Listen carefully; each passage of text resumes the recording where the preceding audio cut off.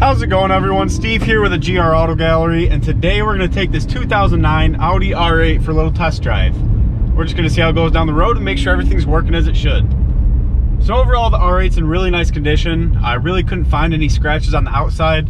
Luckily the car's white, so if there were any imperfections, white hides it very well.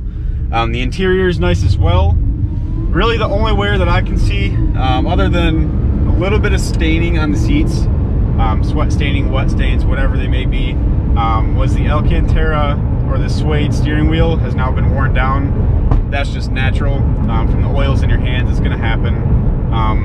But overall, the car's in really nice condition. Automatic transmission with the paddle shifters. Shows 47,000 miles on the odometer. All the gauges appear to be working as they should. It shifts very smooth in the automatic mode. Works as it should. You do have an aftermarket Alpine doubled-in radio with Bluetooth and all that good stuff. The AC blows cold, heat blows hot. All the lights are functional on the vehicle. Nothing wrong whatsoever.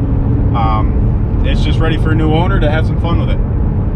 If you would like to see pictures of the R8, feel free to go to our website. We have over 100 pictures on there. Link will be down in the description. And if you have any questions whatsoever, don't hesitate to give us a call. We would love to help you out.